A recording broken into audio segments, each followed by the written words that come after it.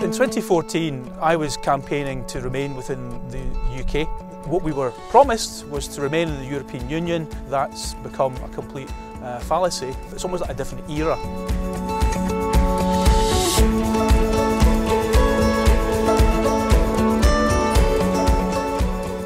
My name is Mike Dailly. I'm a solicitor advocate in Glasgow. I work for law centres. I've done so for about 25 years. Law centres act on behalf of the public, ultimately helping people to maximise their rights.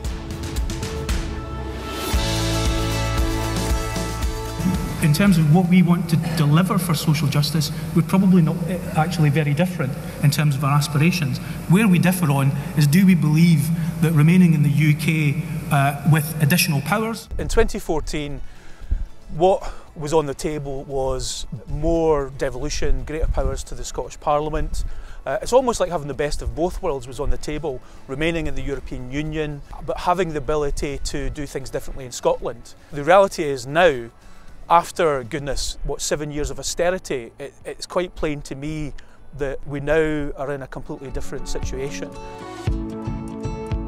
We had the European referendum in June of last year, and I mean, I suppose even before then, I certainly had my doubts about the future of remaining in the UK.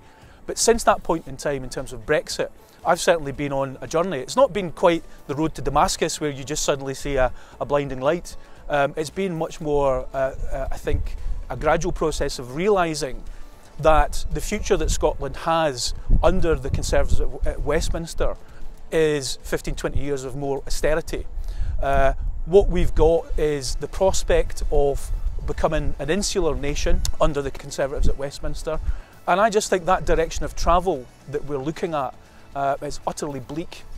So from my point of view, I came to the very clear conclusion that we're at a crossroads in Scotland, and we have the opportunity to go down a completely different path, and a path, I think, which is an egalitarian Scotland, a Scotland for everybody, so that everybody has got opportunities, a Scotland that does not indulge in punishing the poor, does not have sanctions that punish people for not being in work. So I think we're going to create a different country.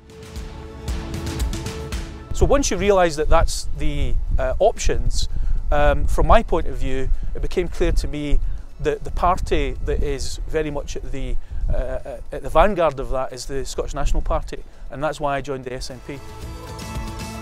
I think there is going to be a second Scottish independence referendum, and I'm very excited about that, because instead of having another 20 years of austerity, and we've already had 7, I see the opportunity for a Scottish independence referendum giving Scotland the ability to go down a completely different path. If we don't choose to go down that different path, well, what's the options? The options are to have more austerity, turbocharged austerity under the Conservatives at Westminster. Also, we will be dragged in the direction of travel that the Tories are taking us, which is very much regressive. It's scapegoating people who are different to us. It's scapegoating foreigners. It's punishing people who are not as well off. It's a horrible, horrible future. And I don't want that future for my children, and we can do something about this.